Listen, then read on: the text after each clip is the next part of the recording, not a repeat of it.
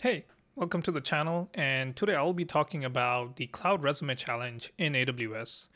So I have already kind of completed my Azure Cloud Resume Challenge, and I wanted to do the AWS version because I know that I keep saying that that's how I went from my help desk gig to cloud engineer, but at that time, the Cloud Resume Challenge didn't exist. And my version of the Cloud Resume Challenge was not complete. So I only had like a portfolio website that I hosted on S3 with CloudFront. And with that being said, there was no database aspect to it. There was no IC, right? So some of the principles that are mentioned in the challenge were not part of my initial attempt because the Cloud Resume Challenge didn't exist. So here I'm gonna create the Cloud Resume Challenge, but also produce videos. So it will be a series maybe. I'll see if I want to post it as just one video, but it'll be longer. But yeah, with that being said, let's start with what is the Cloud Resume Challenge. So as you can see, this is the Cloud Resume Challenge. The website you can visit is called cloudresumechallenge.dev, and I've opened the AWS version of it. So you can see the first step is to work towards a certification, which by the way, I already have. So in total, I have 4 AWS cloud certifications. So I can skip this part and we'll be moving along to HTML, CSS, and static website. Your resume won't be a Word doc. It needs to be an HTML, like a website, a simple website works. And this is the example that Forrest shares. So Forrest is the person who's behind the Cloud Resume Challenge. And this is the example they share. So for me, I had this as my portfolio website back in 2018. And this can be found online if you just Google HTML5, portfolio free templates. This is one of the famous ones. I just edited it to my, liking. So I changed the theme to purple because I like purple color. And then everything else was just kind of same, but I have put in my details into the template. So one of the sites I would recommend looking up for templates is html5up.net. There are a lot of different templates available that you can download and use it for your own portfolio. So in my case, as I shared, this is the older version of my portfolio, the original, the OG portfolio that I created. But now I have changed it a bit. So you can see this is how your portfolio template would look like. And the only thing you have to edit is the information.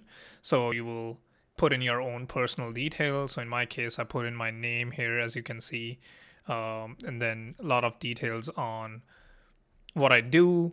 Like I'm experienced in AWS and, what is the URL for this website and things like that. So that part is, you will have to familiarize yourself with HTML and somewhat CSS, but most of it is written for you. You just have to edit it to your own personal content. So with that, I would link this down below from where you can download your own template and start working towards it. The CSS part will already be done. You just have to update the HTML files with your own personal information. So moving along, we have to create an S3 bucket with the static website, and we also have to enable HTTPS. And we'll see how that can be done with the help of CloudFront, which is a CDN service that AWS provides. And I think I'll keep that for the next video where I set up the S3 bucket. We upload our static website to that bucket, and then we configure HTTPS along with CloudFront. And also, maybe I'll show you how you can get a domain for free, or we can buy a domain from Namecheap and point it to AWS. And then I will move to next sections, which will be creating a DynamoDB database and also creating our Lambda functions, right? And then writing our Lambda functions in Python. As you can see, we'll build some tests. IAC part will also be included in this challenge. So I'm going to write this in Terraform, even though the challenge says to use AWS SAM or a serverless application model. I'll be using Terraform and I'll show you how you can do that. And then for source control, we are using GitHub. So all of the code that you'll see in these videos will be on GitHub, and we will configure CI/CD for both backend and front end. And if you don't know what CI/CD is, it's continuous integration and continuous deployment, which would help us achieve, as soon as we push changes to our GitHub repository, will be posted live on our website. So that is the challenge. I wanted to do an introduction.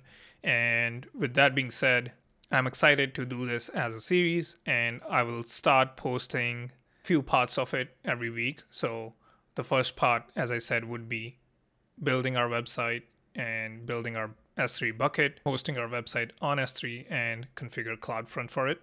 Make sure you're subscribed to the channel to keep up to date with as these parts are released, and I'll see you in the next video. Peace.